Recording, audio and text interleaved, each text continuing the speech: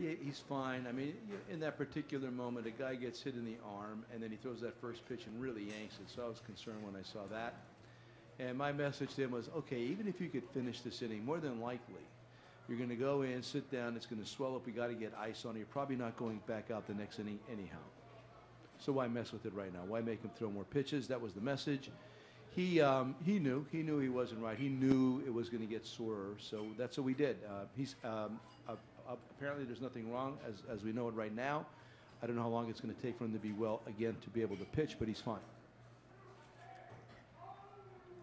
Joe, it looked like the bullpen was just kind of set up perfectly for you, left, right, and it worked out maybe exactly how you drew it up? Yeah, of course, Woody hitting a home run was part of the plan. Well, I did put him in there because he was coming up second. That was part of it. Did not want to pinch it there, obviously, with the two lefties at the top of the batting order. I thought it was a good spot for him. He did really well. He's been throwing the ball. You saw the numbers on the board. It's getting back up to 92 and sometimes 93 with his fastball. So he'd been pitching a lot for us. I was riding him a little bit too hard. We backed off towards the latter part of the year. Right now, he's got his energy and his arm strength back, and he was very good. And then you could just talk about the whole group. CJ, outstanding, and Montgomery, very, very good. The curveball was pertinent to both sides. And then Rondon. It was nice to see Ronnie come in there against two really good hitters. And, of course, Chappie's been throwing the ball well. So you knew that, again, that's part of the playoff situation. With the day off the next day, you could be a little bit more liberal with a lot of these different things you may want to attempt to do. Although you still only have 7 guys in the back of your mind, extra innings, keeping people back. So the way it eventually turned out where we did not have to use Stroke or Grimm was a good moment, knowing that we could get to Rondon and then Chapman and keep these guys back. Yes, sir. Joe, that what happened with Cal tonight, but that single, knocking a couple of runs there with the bases loaded. Can you just describe what you saw and what kind of boost that was? You saw once again why Javi's such a good base runner. He even on the play before that, he was trying to move the runner in front of him. He knew it was down, but on that one, he definitely knew it was down the moment it was hit. Great read, and he's pushing Jason in front of him, and he scores. I'm probably 90-some% of our guys would not have scored like he did on that particular play. And I would say throughout the industry, most guys would not have scored on that play. They would have hesitated. They would not have read it the way that he did. Then, of course, he made the gaff on the play where he gets eventually the call gets overturned, which I still want to see the video of that.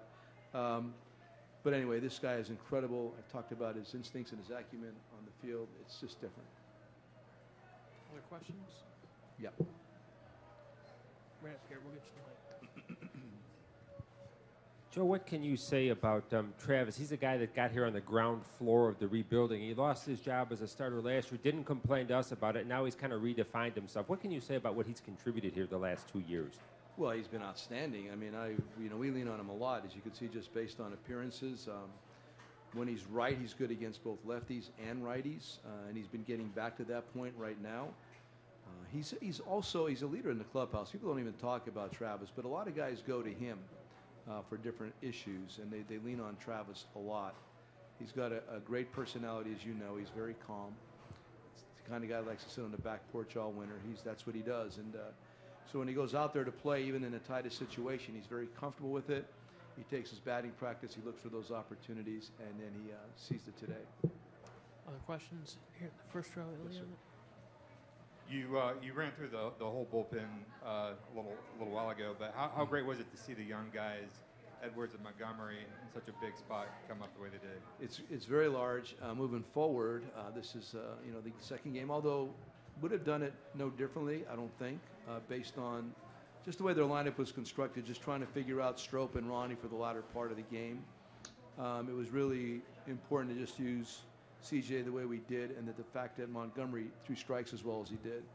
But to get those guys, get them off the ground a little bit, make sure that they understand the playoffs at home, I thought was very important, and to do as well as they did moving forward. So second game of the playoffs, I think that's probably CJ wasn't in last year, was he? No. So that's their real first taste in all this, and that definitely makes them a little bit more comfortable the next time out. Pedro? Joe, you've seen the Giants trail 0-2 and come back to win a series. What is it about them that enables them to do that, and what's your message to your club up 2-0? Well, they're pros, man. I mean, I've said it from the very first day. The respect I have for that group. I've known Boch for a while. You hear their comments, or you watch how they react to different moments. They're never panicked. They're never concerned. So you're right. The message again is going to be game 164-5 on Monday.